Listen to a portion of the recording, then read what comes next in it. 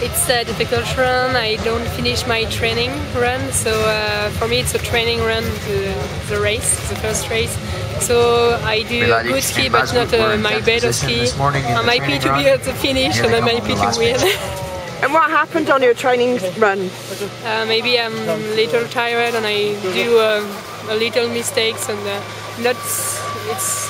it's not a big crash, but I stopped because I Финиширует спортсмен Словакии Михаил Беладич и его лидер Бронислав Мазгут. You didn't injure yourself or anything like that? No, it's okay. Michal Beladic, bib 20 and guide Branislav Masgut through the finish, representing Slovakia. We will have what are you looking forward to for the rest of the competition? For now, it's bib 21.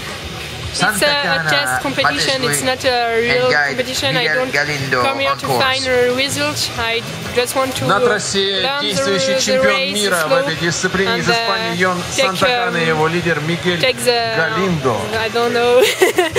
Take the ambiance, like ambiance of Sochi for the next year's. And what are your impressions so far?